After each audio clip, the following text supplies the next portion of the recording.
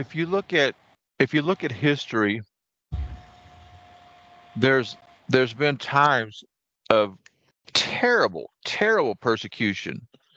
And as long as everything the sun's shining and I have this nice RV and I got vehicles and I got a job and I got food on the table. But when you think about like bringing like John Huss, them bringing his son's head into his cell and saying, "Look, we just chopped your son's head off, or you're going to recant now." That's a whole different level of trusting God. You know, uh, right now my emotions are pretty pretty level.